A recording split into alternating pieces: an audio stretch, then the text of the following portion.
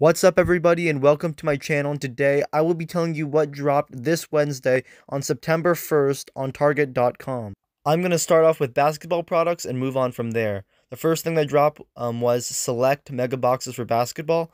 This sold out incredibly quick. I was not able to get these this week, and I think it's because they only dropped about 8,000 of these. The next thing they dropped was select blaster boxes, also for basketball.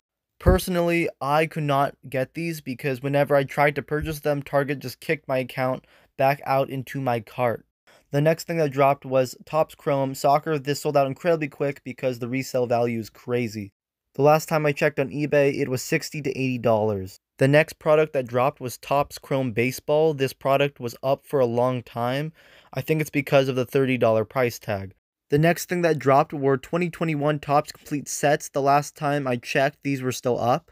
And the final thing that dropped was 2021 Baseball Heritage Giant Boxes, which are Target exclusive. I think they're still up, but I haven't checked recently. There are also still some select 2020 Fat Packs for football out there in the wild somewhere. And with that, that's everything that dropped on the Target.com website on September 1st. Have a great day, everybody.